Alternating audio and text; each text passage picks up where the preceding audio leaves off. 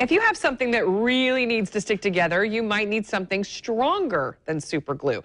One UNF professor has created a glue that sticks even better. So here to explain, it's MesoGlue, right? MesoGlue, that's correct. Okay. And show us just how well it works, Dr. Steven Stagon. I'm so anxious to see this because he's going to let me test it, and I'm so excited. How did you come up with this idea, by the way? Okay, so as an engineer, I'm a mechanical engineering professor, and you face problems all the time. Our job is to make people's lives better. So it was really frustrating for me when a group of students that were working on a medical device project tried to glue together plastic and polished stainless steel. So in gluing these two things together with super glue, which is biocompatible, that means you can put it in the body, they just fall apart, and the results were really inconsistent. So we had a lot of what's called statistical spread in the data. What it means for you is that your stuff's going to break. Yeah.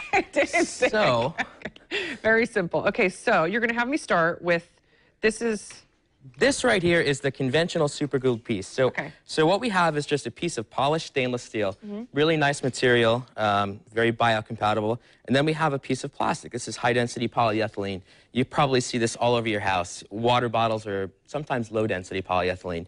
So you can imagine trying to super glue 2 water bottles together. Okay, just go ahead and pull that apart. So, okay, that was like nothing. Yeah. I mean, that was really, that was super glue. Yeah. Oh, yeah, that's really okay. You see, so it takes about 20 pounds to do that, maybe not even that much. All right. This one has been glued together with MesoGlue, where we take metallic nanorods and put them onto the plastic. Try to pull that one apart. Okay.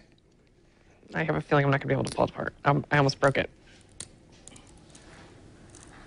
I mean, it's like, I could probably get it, but it's really hard. So that one is 4 times stronger, and what you're actually breaking is the plastic and not the glue. Yeah, I could see that. It actually came off, and let me see compared to this one. Oh, wait, yeah. No damage. Oh, no, there's no, no. Okay, so what is this stuff? I mean, how does it, I mean, you're explaining, you're going way over my head with the science. Is it a liquid? Can I just like put it on there? How does it work? No, so currently we're right now in phase 1. We're trying to get this out there to the consumer. Right now, we have to put it in a machine called a physical vapor deposition machine. That's just a fancy word for metal coating machine. Okay. So we take this stuff, we put it in there, we pump all the air out of there, and then we shoot metal at it, and it grows nanorods. It grows just like grass, actually. Really? Except it's not alive. It's metal. It's metal, yeah. Okay. So when we grow these things, we're able to use the metallic nanorods, and they have different properties than a big piece of metal. This piece of metal reacts very hard, very rigid, but when you get it really small, it acts almost like bubble gum. So if you can think of the analogy, if I take my fingers and make them into bubble gum and then push them together, you have a continuous thing of bubble gum. Instead, we didn't use bubble gum. We used metal. You use metal. So I know, you were saying about just the average person using this, but I bet there's you have higher goals. Yes. Where do you anticipate this being really valuable? Well, we just did a program with the National Science Foundation called Innovation Core.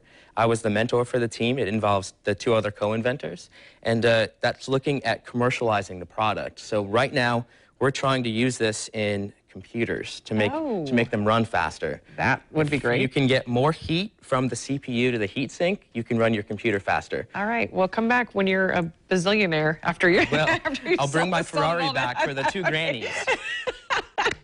or for the Jacksonville, the Jacksonville Beauty Queens. That would work too. Thank you so much for coming on. All right, we've posted a link on the morning show page of news4jax.com where you can learn more about MesoGlue. Jen, over to you.